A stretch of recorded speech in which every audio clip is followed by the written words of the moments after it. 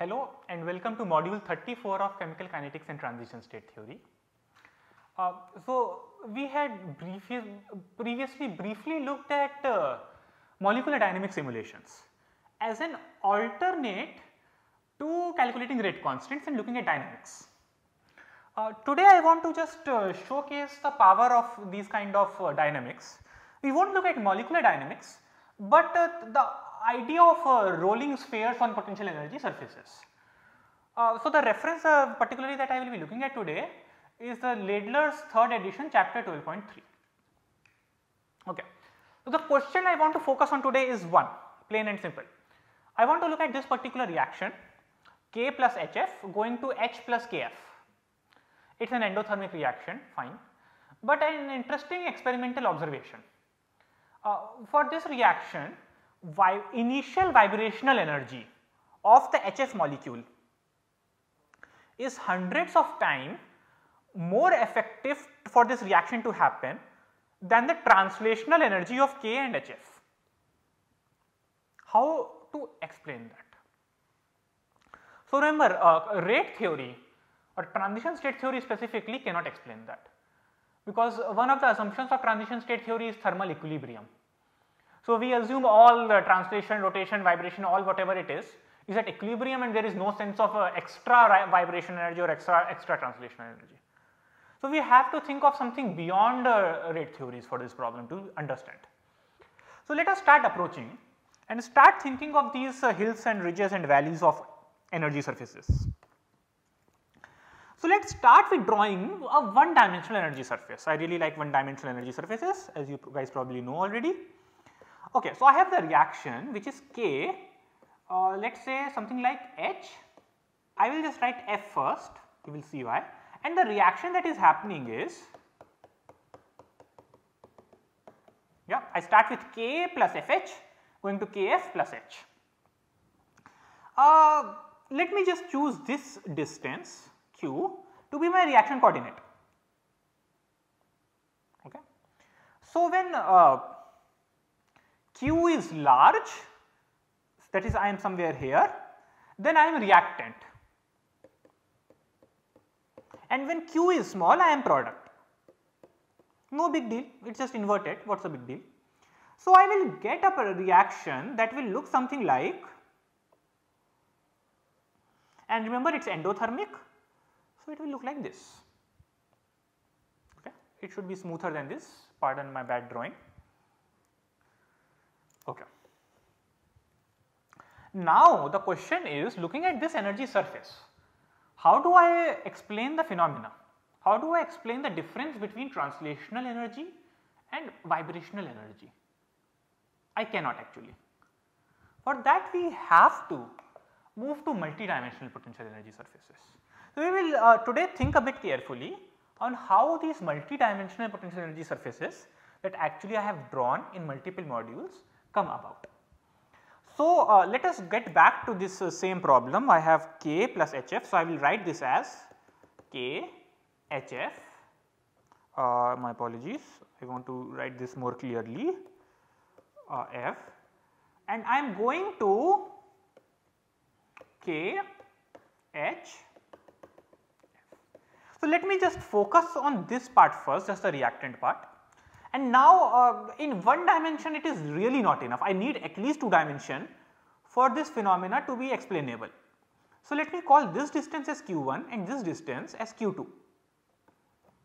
I have two distances now with me. Now you will see all the magic will appear. Okay. So I will have Q1 here, I will have Q2 here, and I will draw contour plots of the potential energy surface. Okay. So let us ask a few questions. If I am in this reactant state, well, I expect Q2 to be small. By small I mean it is a bonding distance, 1 angstrom or something, whatever HF bond distance is, and KH to be much larger than that. So Q1 in the reactant configuration should be much larger, and Q2 should not be that large. It should not also be 0, it is some bonding distance, but this is let us say the bonding distance of HF. equilibrium distance of HF.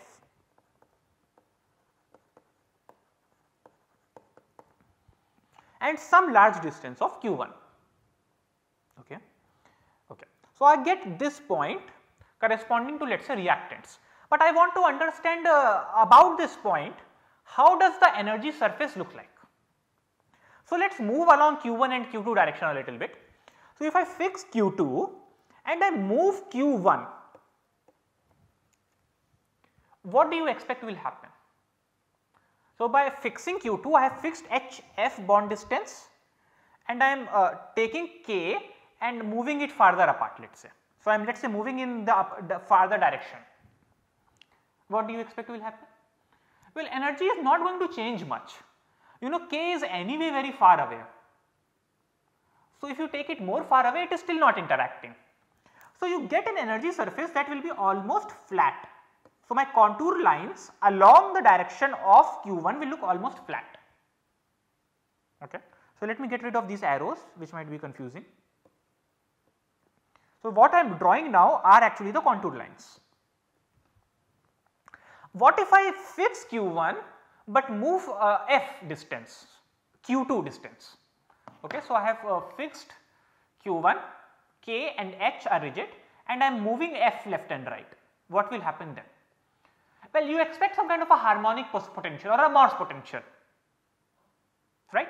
So, along the Q2 direction you will have a gradient, a sharp gradient, and this is simply the equilibrium. So, this is the minima.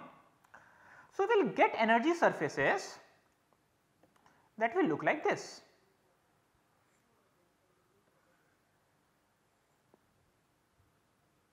Okay, close to the reactant well. Okay. So, I get a harmonic oscillator like this here, and as I am decreasing Q1, well, slowly the potential will start changing. Initially actually you will see a maxima which will eventually lead to the transition state. So, this is I am trying to draw the same picture as I had drawn in the last figure. This point corresponds to the same point. Okay. So, as I move closer, initially the energy will increase. So, that is why I get these kind of curves here. Okay. So, something like this. Okay. So, let us do the same analysis for the product. I have K, F, H, and this again is Q1, same notation as last slide, and this is Q2. So, I want you to take a minute, pause the video and think how the product potential energy surface will look like, the contour lines of that. So, please pause the video and draw these contour lines on your own. Okay, hopefully you have taken a break and you have drawn some figures. So, let us draw it together. So, first of all, for the product configuration, my Kf distance is small. So, K1 will be somewhere here. Q1, I am sorry, I have I gave you a slightly wrong problem. So, you will have to change your page notation. Just take your page wherever you have drawn your energy surface and rotate by 90 degree. Okay. So, Q1 is small, so I get this as my bonding distance, and Q2 is large. So, this is my product configuration. So, the 1D surface that we had drawn, this point is the same as this point. Now, if I vary Q2, if I make Q2 larger, well, I am just taking H and taking it farther away. So, the energy is not really going to change. So, again I will get straight contour lines like this, while if I change Q1, it will look like a harmonic oscillator. So, the energy will change sharply along Q1, and again if as Q2 becomes smaller, your energy will change and you will get this kind of a minima. You will get the energy surfaces to increase in this direction. Okay. So, moving in this direction is the same as moving in this direction. Okay. So, let us put these two together and include the transition state as well now. So, I have Q1, I have Q2, I have the reactant surfaces that were looking like this. I have the product ones that are looking like this. Now, one very important note, and this is critical, it is endothermic. So, this point, this energy is much higher than this energy. This is reactant, this is product. Reactant is lower in energy. So, your transition state will effectively be closer to product. That is what you expect, at least intuitively your surfaces look like this. So, you see your transition state will be closer generally. This is product, this is reactant, this is transition state. So, these surfaces will at some point start curving like this. Sorry, I have a slightly bad drawing, but I hope you get this idea.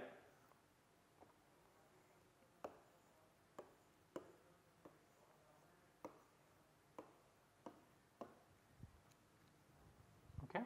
This curvature, let me just actually erase a few lines and redraw them, because this curvature is extremely important in understanding our experimental result.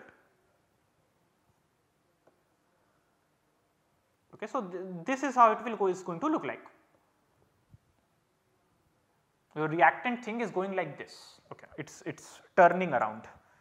This turn is extremely important in this like this. Okay. So, this is what I have drawn, and let us start thinking about dynamics on this energy surface. What I mean by dynamics on this energy surface is, we are really going to think of marbles rolling on this energy surface. Okay. So, you have a minima here, some kind of a minima here, you have a maxima here, this is my transition state and this is my product. By the way, sorry I could not find a good figure online, so I just drew it on my own. Okay. This is my reactant. So, I wanted to distinguish between initial translational energy versus initial vibrational energy. Okay. So, what does initial translational energy on this energy surface mean on this context of R1 and R2? Sorry, I have been calling it Q1 and Q2. So, again let me just look at my notation, K plus HF, okay. Sorry, K, H, F, Q1, Q2. Okay. Initial translational energy means these two K and this whole HF are approaching each other very fast. Think of this K and think of HF as one entity, and I am colliding them together like this. Okay. When that happens, see Q2 then does not have a lot of energy in it. Q2 is not really moving, it is the HF as a whole that is moving. So, it is dynamics mostly along Q1. So, I literally want you to think on this complex energy surface, I have taken a little ball here, think of a marble if you wish, and I have rolled this marble like this on this energy surface and I have thrown it straight forward. Okay, I have taken this marble here and taken this marble and just given it an initial kick along Q1. Okay, so just kick the marble like this along Q1. And I want you to think, this is very intuitive now, you can actually use a computer to simulate it, but you do not have to. If you have this kind of a complex energy surface, by complex all I mean is it has all these ridges and curves and turns arounds. What do you expect to happen? To think about it. Your intuition is good enough, we have everyday intuition. You see, since my energy surface is curving around, this thing is going to come up here, and if the energy is not super high, well it is going to then do this kind of dynamics, right. And when that happens, sometimes if it is exactly right it might move in this direction, but if it is not too good, then maybe I will come here and hit, and maybe I can also turn around like this. So, this does not seems very effective way of transferring energy, you see, because this translational energy that is coming in is become converted into vibrational energy. The motion, this remember, this motion that you are seeing, oscillating motion along Q2, this kind of motion is exactly what vibration is. Your Q2 is increasing, your Q2 is decreasing, your Q2 is increasing, your Q2 is decreasing. Q2 increasing and decreasing means HF is vibrating. So, this is just a bad, this translational energy just seems like a bad idea. Your molecules will come in, and before they even reach the transition state, they will collide with these walls of your energy surfaces, and there is some chance they might just turn around. Okay. What happens for initial vibrational excitation though? Initial vibrational excitation,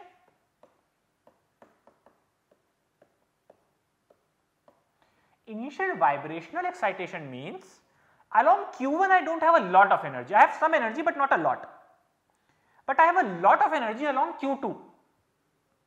The Q2 again refers to the vibrational motion. So, I am sending the initial particle kicked in this direction. I put the my kancha, my marble here, and I kick it like this along Q2.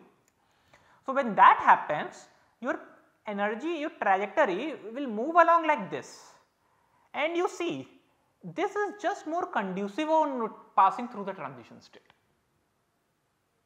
It just helps. What I have drawn of course is a much more convenient trajectory, but even if I do not choose it to be this convenient, if I draw a different version, you see I can still be able to pass on like this. Okay, so, I can draw, well, not all of them are going to be perfectly reactive. What color to choose now? I will choose black. Maybe some one of them might come and hit this surface like this and return back. That is possible, I am not denying it. But now compared to translational energy, I am much better off. I am much better equipped to take this curvature. You have a road that is turning around like this, and if initially you had this oscillation with you, you can just turn much better. Okay. So, now we understand why initial vibrational energy for this reaction is just so much more conducive for this reaction to happen compared to translational energy. Okay. So, I have a question for you now. For the reverse reaction, so far we were looking at K plus HF going to H plus KF. I want to think of the reverse reaction. Of course, it is exothermic now, H plus KF going to K plus HF. Do you think the products are going to come out more vibrationally excited, or do you think they will come out more translationally excited? So, it is a conceptual question. Pause the video and think about the answer.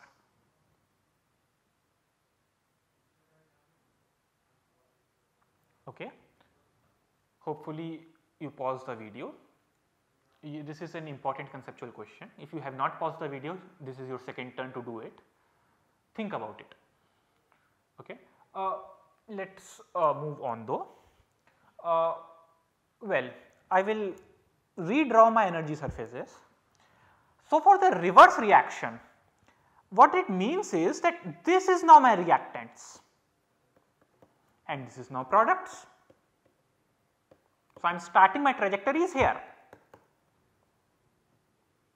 Well, what we learned so far is that starting here, if I had more vibration, I could have went to this side easier. Well, remember that molecular dynamics are invertible. So, if I am starting here, it would make sense for these trajectories to come here and start vibrating then. I am just literally taking the trajectories that I had drawn here, and I am taking the arrow backwards. Okay. So, for each trajectory I invert the arrows. That is your reverse reaction, which means that the products will come out more vibrationally excited. And again since I have reversed,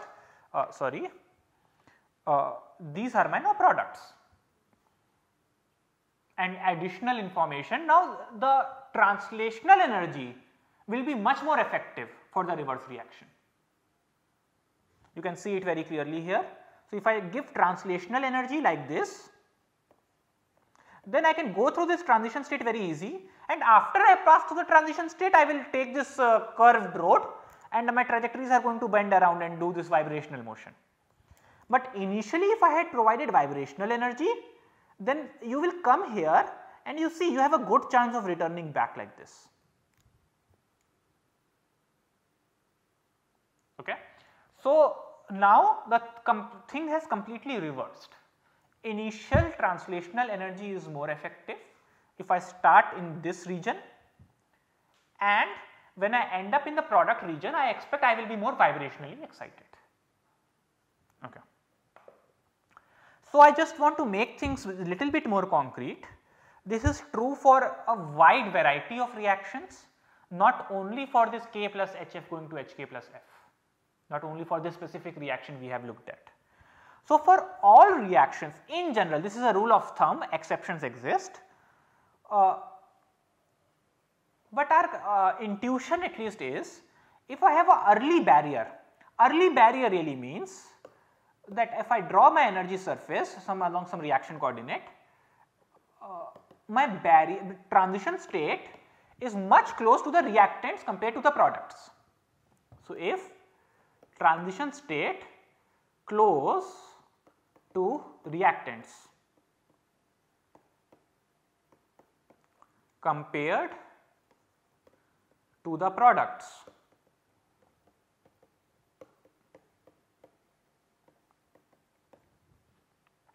what do I expect then? Initial translational energy is more effective.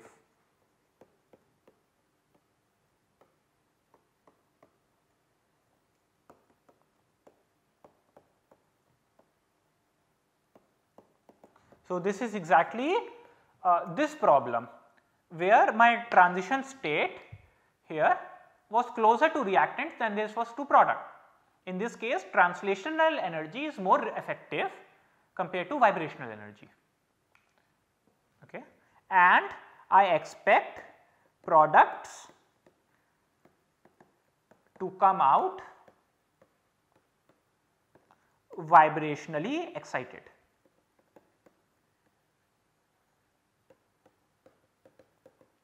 So, again this is a rule of thumb, exceptions exist, and do not end up mugging this rule up. Use your brains. If you see a new reaction, you must always ask how will balls roll on this kind of an energy surface. Okay. For a late barrier reaction, I will make the appropriate conclusions. So, if this looks like this is my transition state, this is reactant, this is product. Well, for this, if transition state close to products, initial vibrational energy is more effective. Just the reverse, the problem that we discussed for the most part of this module, and final products will be translationally excited, will be more translationally energetic.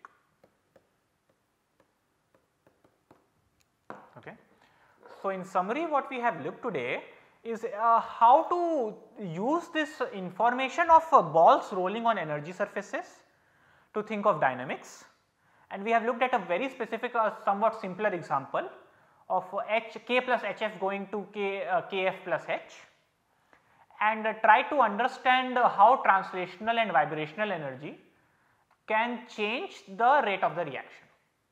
Thank you very much.